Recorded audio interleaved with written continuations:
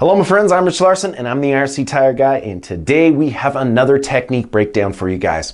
These techniques came to mind after careful consideration of an interesting question that was posed to me from a fellow rider. That question was, if I could only practice 3 techniques, what would they be?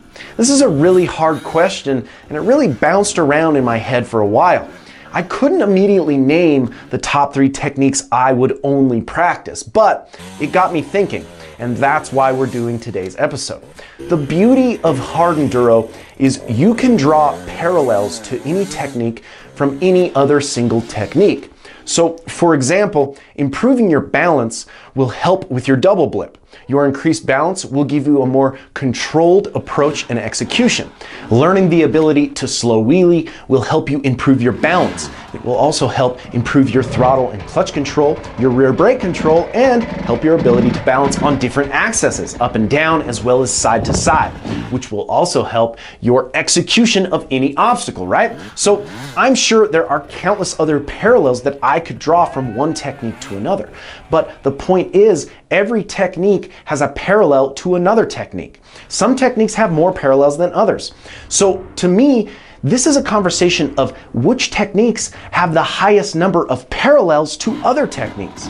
Of course, it all depends on your skill level and the style of riding that you do. So my personal top 3 may be different than yours. So I decided today to break down the top 3 beginner techniques that I would recommend practicing and mastering. Then in the next episode, I'll break down my personal top 3 more advanced drills and techniques. Now let's start off with the technique that has the highest number of parallels to other techniques. This is something I use in most every technique that I perform. Whether that be technical riding or high speed riding, your proper body position is imperative.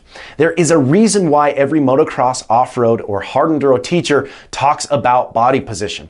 The fact is, there really is only one way to ride a motorcycle at its highest efficiency. The modern motorcycle is designed in a way to truthfully be the ultimate mold of man and machine. The best way to get the highest performance out of your machine is proper form in all facets. Now, if you've watched this channel, you've definitely heard the term unlocked hips. Your ability to use your weight to react to what your machine is doing really depends on your loose unlocked hips.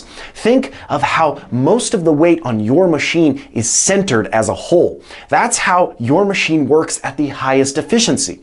You also are most efficient by centering your weight in the center of your body, or at your hips and core.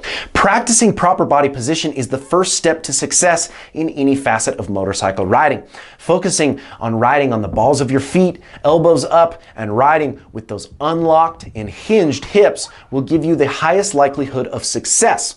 Notice on any technique that I'm performing the movement in my hips. My weight distribution all depends on where my hips are going. Simply put, if you want the front end in the air, my hips move back. If you want my front end down, they move forward. I'm reacting to what my machine is doing via my hips.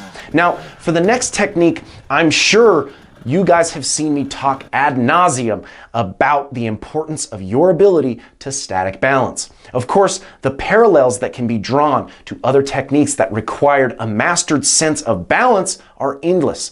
The better you are at keeping your feet on the pegs in all situations, the better you will get through all situations. Quickly, let's go over the easiest way to learn static balance. When first learning the technique, I'd say start with the bike off. Always practice on a downhill slant to help compress your suspension. A lower center of gravity equals easier balance. If needed, dig a slight hole for your front tire. This will assist your balance from left to right. Learn how to keep your suspension compressed before you've even moved up onto the pegs. Usually this is done by weighting the foot that is on the peg first before your other foot has left the ground. Then slowly bring both feet onto the pegs. Remember, you can use the action and reaction of your front tire to correct your balance. So when you fall to the right, turn to the right. When you fall to the left, turn to the left. This is pushing your front tire into that hole you dug and correcting your balance in the opposite direction. The corrections are meant to be small. You don't want big movements. Once you get to the point where you can balance with your tires in a hole, simply practice without the hole. Again, the beauty of these techniques is to practice them 100 different ways. If you really want to master static balance, practice it every time you stop on your trail rides. Do it in different situations. Bike on, bike off, uphill, downhill, off camber. There's really no limit to how you can practice. That's what it takes when trying to master any technique. Next, let's talk clutch control.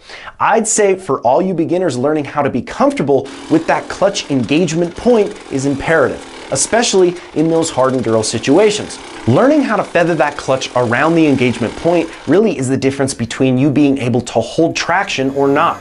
It's the difference between you finding that needed momentum at a moment's notice. And most importantly, it's where most of your control comes from when we say the term throttle and clutch control. I've said this before, but in hard enduro, when the term throttle and clutch control gets thrown around, in my opinion, it's not 50-50. It's more like 75% clutch control.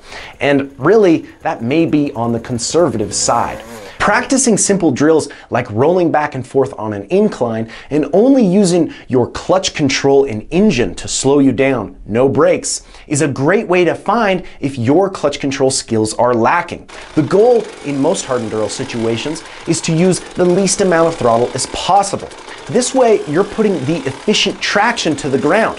When practicing any clutch control or engagement drills, make sure to use the least amount of throttle possible. I'd rather you kill your engine than spin your tires. Also, if you have more of a tendency to kill your bike, this is a sign that you need to improve on your clutch control skills. The beauty of riding a motorcycle is there are literally hundreds of different ways to practice one technique, an unlimited number of obstacles, and an unlimited number of ways to hit that one obstacle. Really, this isn't limiting yourself to only 3 techniques.